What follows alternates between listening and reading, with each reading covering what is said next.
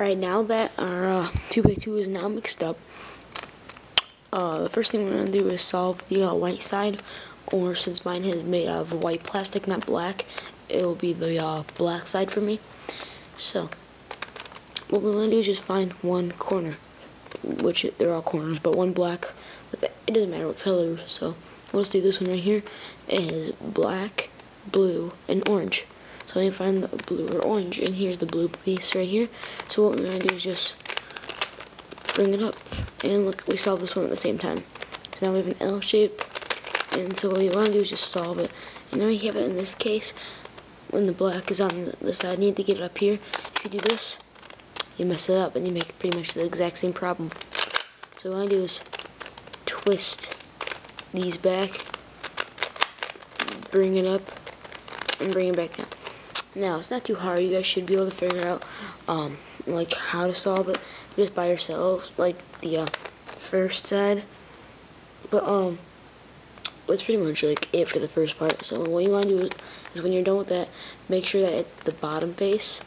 So the first layer is right here. So you've already gotten half of it done. So next thing you want to do is solve the yellow side. So this will be your first algorithm.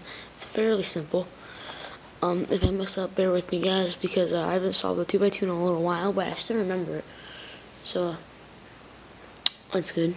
So what the algorithm is R, U, R, I, U, R, 2, U, R, I. And there we go. Now it's just, we just move some of them around, but what we want to do is, we're going to start with, actually this one, there's many different ways. Anyway, you want to do is just keep doing the algorithm until you get it in where there's a yellow up here and a yellow side right here. So this yellow should be moved up to here, and this should be just normal. So then you do the algorithm again.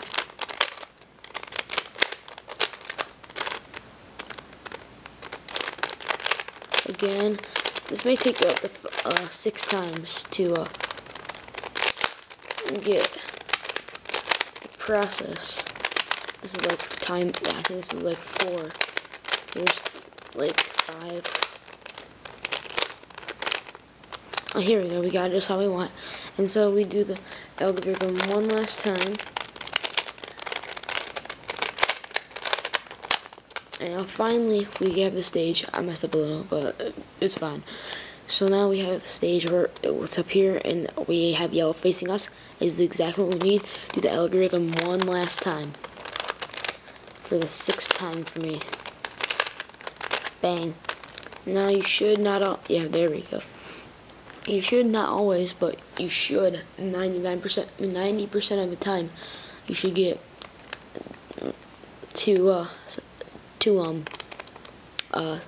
like half a side solved, I should say. So when you turn it, you have the whole side solved. And if you don't, well then you can just turn it like this, so it'd be like that, and then this side would be like that too, but we don't have that, so that's good. So then you only have to do the algorithm once, and then your 2x2 will be solved. So the algorithm is RI, F, RI, 2B, R, FI, RI, 2B, 2R, and then you just twist the Rubik's Cube, and 2x2 Rubik's Cube will finally become solved. And I hope that did help you guys.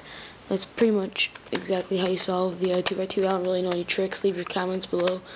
Comment, like, subscribe, the usual, rate it, thumbs up if you would. I hope this helped you in any way, and check out my tutorial on how to solve the 3x3, and it will be divided up into parts. And then later in the month, or this beginning of April, I'll put up a 4x4 video, because I'm still working on it, because I could solve, just I'm trying to put it into words on how to solve it, because sometimes I forget the algorithm. So check out those videos, and I'll see you next time.